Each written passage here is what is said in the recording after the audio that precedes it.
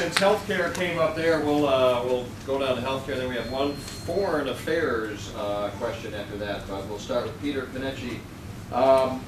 Probably safe to say, maybe by a show of hands real fast, if you were elected to the Senate, would you vote to repeal or do away with Obamacare?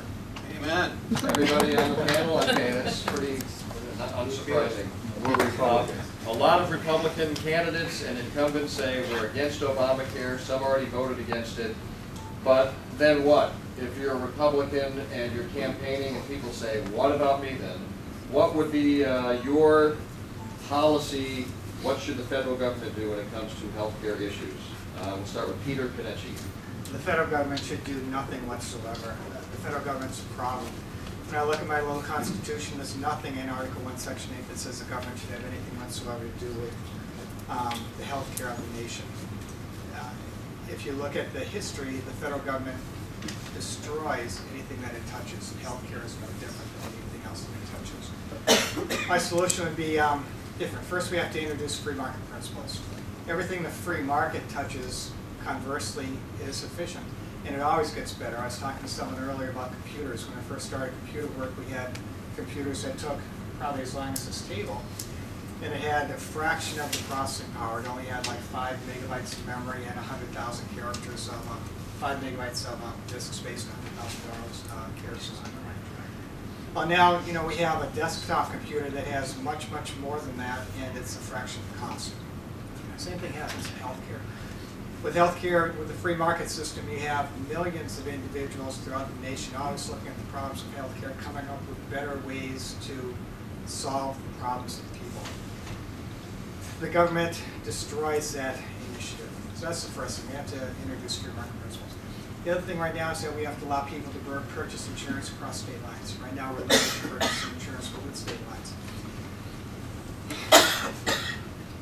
We have to go through and we have to allow people to pay for their own health care. If I buy milk right now, I always buy the cheapest milk I can find.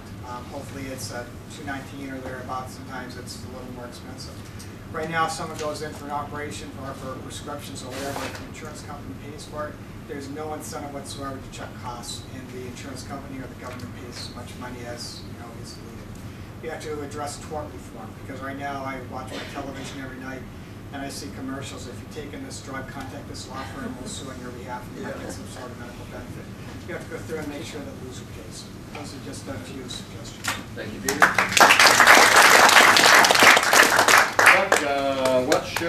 What would your policy be, the government's policy in dealing with healthcare issues?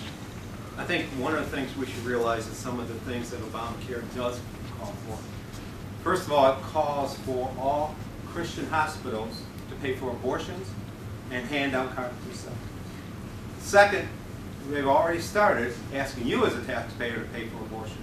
I'm part of pro-life, and I'm completely against the government getting involved in these areas. As far as Obamacare is concerned, I don't care if it's Obamacare or medical care, I don't care what you call it. But the point is that this program is a state right issue. It has no business at the federal government whatsoever. This is something for the states to decide whether they want it or they don't want it. And how could the states administer it? What could the states do? First of all, I'm a free enterprise person. I look at the fact that capitalism is the way this country is founded. And how capitalism got a bad name, to be honest. I know one of the candidates said that doesn't want this country being turned over to a socialist country. I maintain it's already a socialist country. We're already at a state with so many social issues and so many social programs that it beckons the call that we've lost all of our freedom. So with Obamacare, there's a couple things that you can do. First is you could go back to making it a system that people can compete, and people can compete for prices. If you go into a doctor's office right now and you ask how much setting your arm would be, they won't give you a price. They just tell you, wait till you get the bill.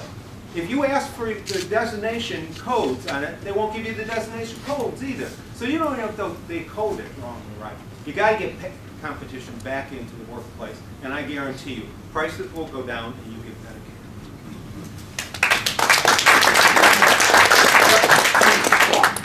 Scotty, again, if not Obamacare, what would your policy be, federal government policy be toward healthcare issues? Well, I could sit here and repeat everything Peter Konecny said, but instead of that, I'll just add to it. Well, we have to get from here to there, and he described a free market where the government doesn't have a role in healthcare, and I agree with that. Now, how do we get from here to there? For one thing, this didn't start with Obamacare. He didn't invent the American variant on socialized medicine. We have Medicare, we have Medicaid. These are all still government administrated or in some way facilitated health plans. So this is, in a way, these help set the stage for Obamacare by causing much of the damage to the system that we have now. So just as we were kind of led along a little string transitioning here, and some have suggested Obamacare is a transition into single payer. We got to get out of this. We can't just do it overnight. So some of the things we can do, I would suggest, is in order to get that market motive going, is that any of these people currently getting money through Medicare or Medicaid, because those are still going to be there at first with the repeal of Obamacare, which actually hasn't really done too much yet. Anyone getting that must post their prices online and must charge everyone whatever the service is. You can be fair about it. They can charge whatever they want. But wherever they're charging, they don't make a deal here, well, we can charge you this and you that. And that's how they do it right now. Just whatever the price is, that's the price. And otherwise, they don't even get included in the program. We need to, obviously, one thing was mentioned here also, the federal government has absolutely no business subsidizing abortions. That's obscene. But then as far as the competition thing goes, if we get people involved in the marketplace, if we, and the federal government should stop telling insurance companies, oh, you can offer this plan or this plan or this plan. No, none of those templates. Let people pick what plan they want.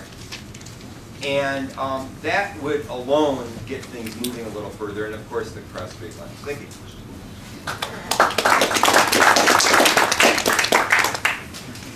Just like a lot of other government programs, Obamacare's purpose is to restrict your freedom. And it also threatens our lives, not only from rationing, the threat of rationing, but I mean, who would have thought in our lifetimes of a country in the 21st century with Britain and Canada as good examples of what not to do, socializing our healthcare system. If you need a doctor now, you can find one. If you need a procedure in Canada or Britain, you might be put on a waiting list for 6 months. And a lot of people die on waiting lists. We as Americans should not have our freedom taken away to get the best quality medical care we can at a price we agree to because of some government regulation. Because if we take away our freedom, it might mean we're taking away our lives or members of our family. Now, I mentioned to you 16 years ago as a county commissioner, I developed a medical savings account plan. They invited me to testify before Congress. Let me explain to you real quick, if you don't know how that works, by comparison, here's how most Americans get their insurance today, but let's look at a grocery store. You go in the grocery store and you got a $100 deductible for food insurance with an 80-20 copay for everything you buy past the deductible. You go in the door, don't you want to buy your way through that first $100 of food real fast, whether you need it or not, so you can get to the free food faster? Or at least free insofar as you're only going to pay 20 cents on the dollar because somebody, the government or the insurance company, your employer, pays the other 80%. And when you get past the deductible and it's free, do you then care what a jug of milk or a loaf of bread costs? Do you? And what does the guy in the grocery store who owns it know? If he knows you as a consumer don't care what it costs, what's he do to the price? Raise it. Is this rocket science, folks? Medical savings accounts like we did in our county, we gave it to the employee, we gave them a high catastrophic policy with a much higher deductible, but the premium was so much lower, we could give them the cash that made up the difference and still have more money left over for the taxpayer. And we told them whatever they didn't spend in their medical savings account, they could keep tax-free, roll over, we'd give them another check the next year. All of a sudden, they're caring what health care costs. And when we as American consumers care what something costs, it forces those who provide the good or service to bring down the price in order to get our business. That's what we ought to do for American health care. Our only foreign affairs. Randy, I'm sorry. I'm fooling myself with this rotation. That's All right. our rotation that's You know, there's an advantage to going last on some of these things, because you can just say, I basically agree with what has been said. It is true. You know, I think there's a great idea that we could do, that we should require all members of Congress to have health savings accounts. In addition, I think that we should adjust their pay. You know, we should have merit pay for our congressmen and senators. If we can balance the budget, they get full pay. To the degree they can't, they should get less pay. There ought to be some incentive in this. They get paid the same $170,000 a year, whether they do good or not. What do you think of that? Does that make sense to you? Yes, it does. All right, good. But let me just say that the one area that we haven't spent a lot of time talking about, I agree again with the market forces, we got to bring them in, the HSA, tort reform, I'm all for those things. But Medicaid, that is the care for the poor.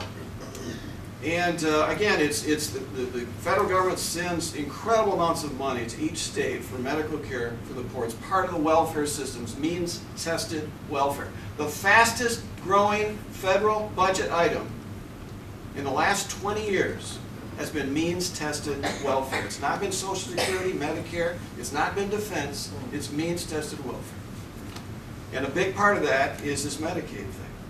And it comes with major strings attached from the federal government that binds the hands of our state. I totally agree, it should not be a federal thing, but the reality is it is right now. We may need to make a transition. And I would suggest to you that it needs to be block granted to be brought to the state so the state can make its own decisions and do a better job just as a transition sort of thing. But ultimately, and I'm going to get time, I only got 10 more seconds at this one, but I'm going to talk about my plan for reforming welfare in a significant way. I said earlier, it's the tie that doesn't fit. What are we going to transition it to? We can't let people die in the cold. But that's where we as individuals, that's where churches and nonprofits and so on can stand on our hind feet and meet the needs in a real compassionate way. We need to make that change. Thank you.